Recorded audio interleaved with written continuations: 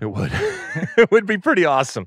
And I think just the tactical of looking at it should make you proud of what has happened.